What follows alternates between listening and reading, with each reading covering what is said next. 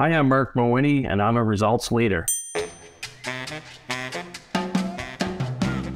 You're listening to ResultsLeader.fm. Being a thought leader is easy. Getting results is hard. This show is for the results leader who lives and dies by their results. Here is your host and Chief Results Leader, Jonathan Rivera.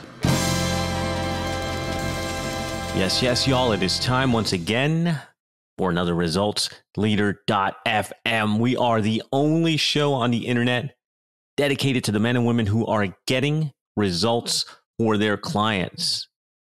Glad you guys are here. And as always, I've got a treat for your earbuds. I've got Mr. Marc Mawhinney here. He is the man behind the Coaching Jungle Facebook group.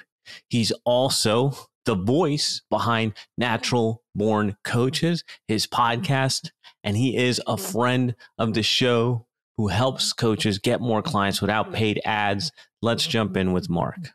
Marc, welcome to the show. Are you ready to rock this thing? I am, as much as I can be. All right, brother. Well, let's give our listeners a quick win. What book have you given most as a gift? Oh, that's easy. It's Thick Face, Black Heart by Chin-Ning Chu. It's not a really well-known one, but written in the 90s, and I've given that as gifts to clients, subscribers to my print newsletter, and a whole bunch of people. So Thick Face, Black Heart. Never heard of it. That's a new one to add to the reading list. Thank you, sir. Let's get into story time, brother. Can you tell us a story of how an apparent failure set you up for later success? Oh, boys. Well, the big one for me was I went through, a bad business closure. It's never a good business closure, but back in 2009 with my real estate business, I'd built up a real estate company here in Canada and built it up to about 100 agents and employees, and had several sister companies that worked in tandem with the real estate side of things, and then everything came falling down. So I went through a couple rough years after that, getting kicked around and stuff. But that's actually what led me into the coaching world, which where I've been since 2014. So I wouldn't have I wouldn't have even really known what coaching was had I not gone through that, business closure. But I know it's cliche to say when one door closes, another opens, or what doesn't kill you only makes you stronger. But I think those would apply in that case. I mean, tell us a little bit more about how you found your way from the real estate business closure to coaching. Like, what led you down that path? Oh, like I mentioned, I had a couple rough years where I went through another hiccup. Those 3 years after 2009 weren't terribly rosy. So I actually hired several coaches, and I think one or two would be considered mentors as well. And that's what introduced me to coaching, because I wanted to get back into business, but I was sick and tired of real estate, with everything that happened. I'd been doing that, since I was out of university at 21. So I was looking for something different. And I thought, wow, this coaching thing's really cool. You can work as long as you got internet, laptop, work virtually with people. And it kind of brought in a lot of stuff like personal development, things I've always been big on. So it was a perfect fit that way. And that's what really got me into it. What would you say is the most worthwhile investment that you have ever made? Well, you touched on it, I guess, earlier, books. So this is audio, so people can't tell. That's one of my bookcases in back, but then I've got a bunch of other, probably 20 huge plastic tote boxes full of books, and not including Kindle audio books and all that stuff. So when it comes to books, I've pulled so much from them, like if the house was burning, I know that there's certain ones I would want to grab and get out. If I could, I wouldn't risk my life because I guess I could buy another copy. But hey, not just books. Your friend, Ben Settle, I've got a bunch of his email players, newsletters here. So I guess that's what I would say. So Ben's stuff and so on. But yeah, books are a great investment. I mean, I pull at least one really good nugget out of every book I read, but usually there's more than that. I'm marking them up, taking notes, highlighting, and it's great ROI. Oh, Ben Settle. Yeah, I just finished reading his newsletter actually for this month. There you go. So what is your reading regimen? I mean, what do you do then? I mean, is reading a daily thing? Do you have a goal of how many books per year? What's that look like? Yeah, so I do. If I don't, I can't remember the last day I didn't read something. I'd be cranky if I didn't get a chance to read. I like to start my day by reading. So that's usually the first thing that I'm doing when my eyes are open. I like having that time to read and journal, as I wake up. But then throughout the day or the evening, I'm sneaking in opportunities to read as well. So I have a goal every year, 100 books to read. Now I cheat a little bit because I do audiobooks with Audible and I go at 2x speed. So roughly half the books I read every year actually listen to. They're audiobooks. But that's my goal. One thing I have changed, and actually speaking of Ben, I think he's talked about this too, is focusing more on biographies than just strictly personal development stuff, because I think you can pull a lot from biographies. They tend to be bigger. Like I'm doing one about Putin now that's 600 or 700 pages. It's a crazy long one. So now I'm less about the number of books, because I think that's a vanity metric. I did it for a few years. I'm like, yeah, I hit my 100 books, but I would rather read, like this year I'm on pace for, I think, 75, but I'm slowing down and really absorbing what I'm learning in there. So I don't get too hung up in the total anymore, but I do like to read at least an hour every day. What do you say to those people that think 2x speed is just nuts? I used to think it was nuts. A client of mine recommended it, and when I first tried it, it sounded like Alvin and the Chipmunks.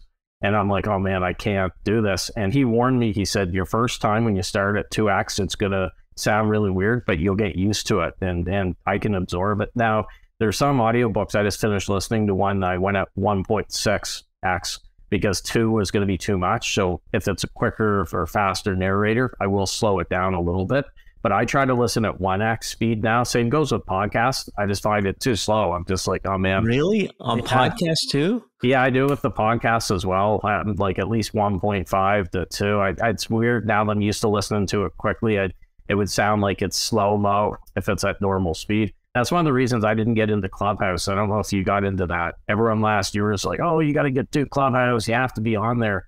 I tried it once and I was just going crazy. Like, oh man, because I couldn't speed it up. And I found a lot of wasted time on there. I'm like, I'm not going to spend 8 hours a day on Clubhouse like a lot of coaches and online entrepreneurs are doing. And I'm glad I didn't, because it looks like it's dying a slow death now, or it's certainly not the in thing like it was January of 2021. But yeah, I won't get into that. I'm not a huge Clubhouse fan. In the last 5 years, what new belief, behavior, or habit has most improved your life? Oh, geez. That's a great question. I don't want to say that, oh yeah, I've been perfect, as perfect since I started, say, online in 2014, but I've stayed pretty consistent. Well, again, this is a Ben episode, I guess, but I got into daily emails. Ben basically convinced me to do that. I had him on my show several times, and I started doing daily emails in April of 2016, and I haven't missed a day yet. So I guess technically that's more than 5 years. That would be, 6.5 or whatever. But I think it's like 2,400 days or so of daily emails. And that's been something I preach now. I'm converted. I'm one of the converts, and I'm trying to get more people into doing. I know you, same with you, you're big on daily emails and stuff. So I would probably pinpoint that. A lot of people, when I talk to them about daily email, they think I'm absolutely insane. Yep. So what are your thoughts? Like, is there such thing as too much email? Not if you're doing it right. I mean, if you're just sending junk out, then obviously. So what's doing it right? I mean, you can't just put that out there without giving us some doing it right. Well, so the way I write my emails is I want to make sure that people are rewarded for spending a minute, 2 minutes of their valuable time actually clicking on it and reading it. So most of my emails, I'll tell a story. Maybe there's a lesson, something that I want them to know before I go to the call to action. And it's not a twisting their arm, home shopping network type pitch. It's a lot like Ben, I'll tell them what I want them to know, and they'll say, oh, by the way, I go over this in greater detail in module 2 of my XYZ program. Check it out, or something like that. So I want them to at least be rewarded for their time. There's a book that I have, Writing Without Bullshit. Josh Bernoff wrote it. And in that book, he has an iron imperative that he says, treat your readers' time as more valuable than your own. So basically value their time. And that's something I try to, before I hit schedule or to send it out, I say, is this going to be worth their 2 minutes to read this? And if not, I go back and I redo it. Do you write those emails daily, like as in show up today and write an email for today? Or do you get a queue of them going? How do you do that? I batch them and schedule. So actually just before I hopped on here, I pounded out 4 of them. I had some time and I did that. So now that being said, if something happens, let's say later today, that's time sensitive, I think, oh, gee, I really love to get this in for tomorrow's email. I could just unschedule the one for tomorrow or move stuff around. But I just find it to be, and this is where I think a lot of daily emailers or people who try daily email fail and give up, is they're writing the day of. You know, they're waking up, staring at the blank screen, and I'm probably going to get an email out of like to get out the next half hour, and they get all stressed out. I always like to have at least 1 week buffer, but ideally a couple weeks, just in case life happens. Like, years ago, 4 or 5 years ago, my dad was rushed to the hospital, you know, and he's in another city, an hour and a half away. And my brother and I went down, got a hotel. It was kind of touch and go there for a little while. But my emails still went out every day for that week that was going on. People wouldn't have known the difference. Now, if I didn't batch write my emails, it would have been really tough to stick to a daily schedule, right? Because life's in the way. You got a sick father, all this other stuff. So I'm very grateful. That's why I sleep much easier having at least a week's worth in the can. What would you say are some bad recommendations in your area of expertise? In the coaching world? Well, how long's the show? I'm trying to think of the worst ones that I see, and I just kind of shake my head.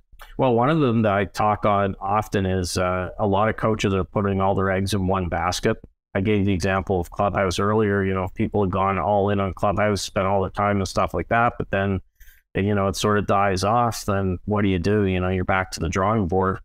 So I always like to have at least a couple baskets, so to speak. You know, and the big three for me is podcasting. That's my show, but then also going out in shows like I'm doing now. Community. So my Facebook group, The Coaching Jungle, got like 24,000 members in there. It's a big part of my business.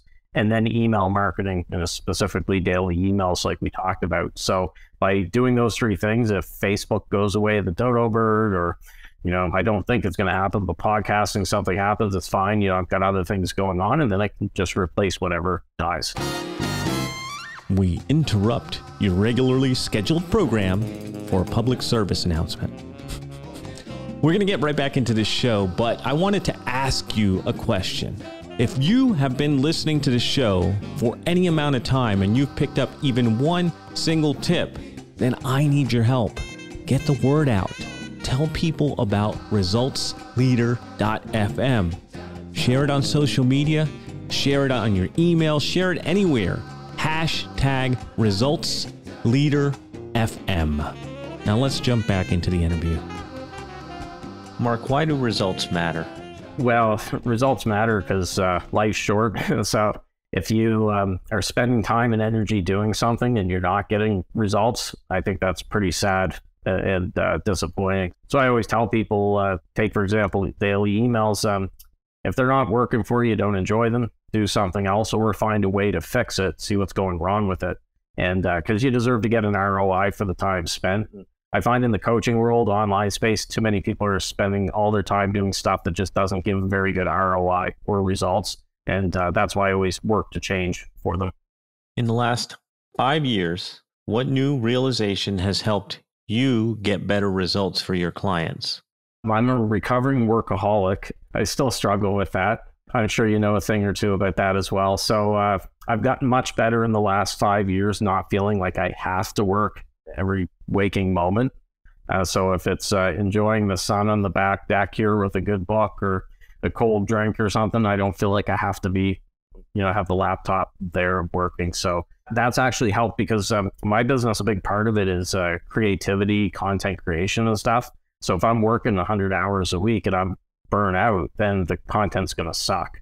So ironically, by working less, I actually have better content, better offers, better engagement with what I'm doing. So yeah, that I would say that's a big one. What kind of content are we talking about? Well, the big ones for me are what I mentioned, podcasting. Done almost 800 episodes of my show now. You've been on as a guest, so thank you for being on. I think twice maybe. So podcasting is a big part of the content. Daily social media, but I'm really making an effort not to live on Facebook or these other places. Well, how do you protect yourself from that? Because that's the slippery slope of logging in and getting caught up in the feed and the comment. It is. I'm trying to do what I call drive-by postings.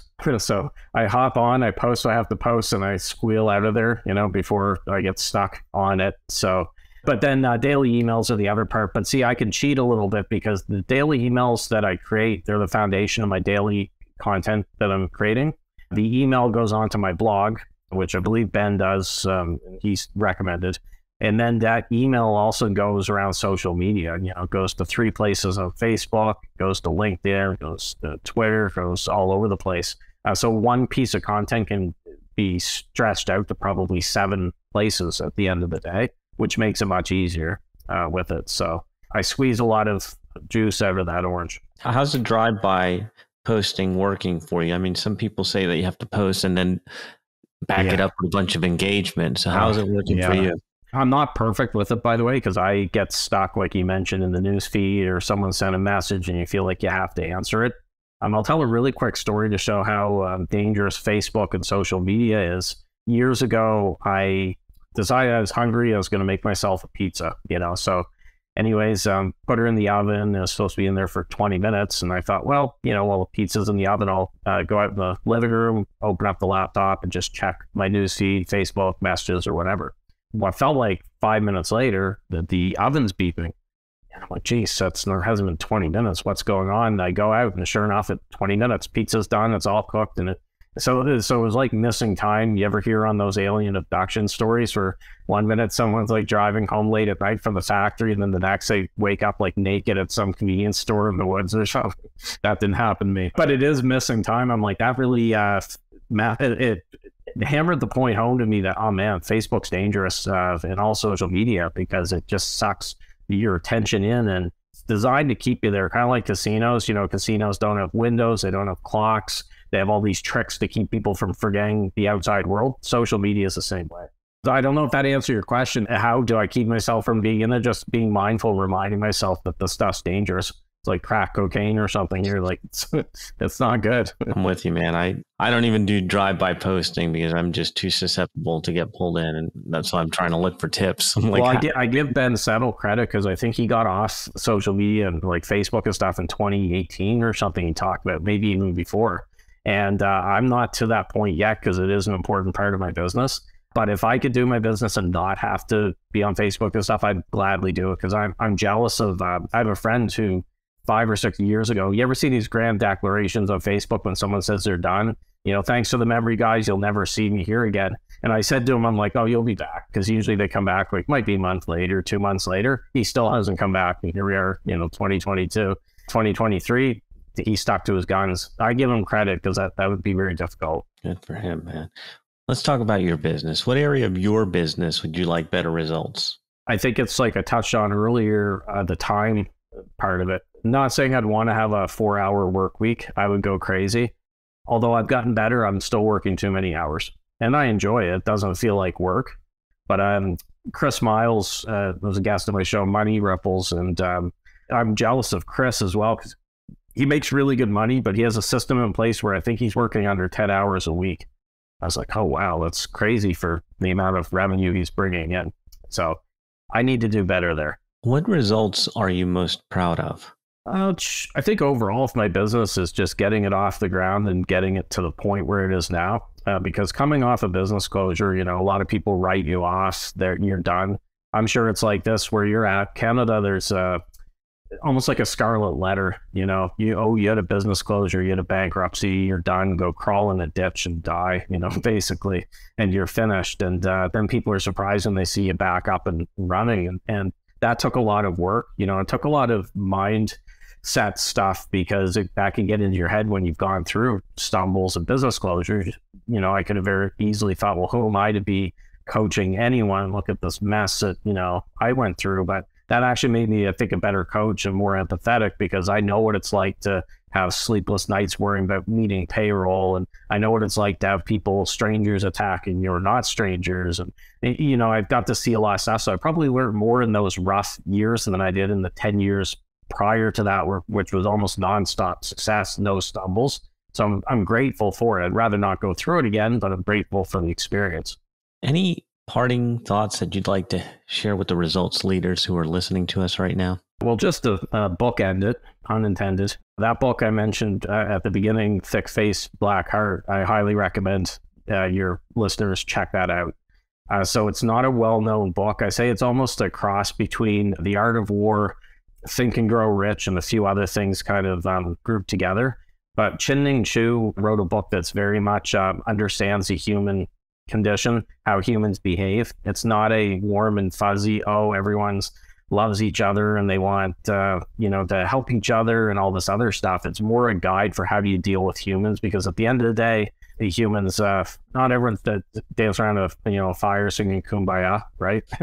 So it's a great guide for that, and that's why I love the book so much. And it's the type of book I'll usually read it once or twice a year, and I'm always picking up something new. So that would be the thing I would leave with. Go buy that book. It's not always easy to find. You can get it on online though with Amazon and stuff. Just locally, it can be hard to find in bookstores. Excellent. I know our listeners are going to want more from you. Where can they get it? Sure. So the main site is naturalborncoaches.com. And then the Facebook group, I'm in there. Not all day long, as we talked about, but I'm in there a fair bit, and that's at notcoachingjungle.com. And the podcast is the same name, right? Natural Born Coaches? Got her. Yep. Not Natural Born Killers. Well, that's the natural evolution. Well, thank you, Marc, for hanging out with us. Thank you, Results Leaders, for tuning in. Another episode is in the can. That is a wrap for another edition of ResultsLeader.fm. If you are out there getting results for your clients and you want to be featured on the show, go to ResultsLeader.fm now and apply to be on the show. And if you love what you're hearing, share the show, give us a rating and review, do anything to help us get the message out there. Thought leadership is easy, but results leadership is hard. We'll catch you on the next one.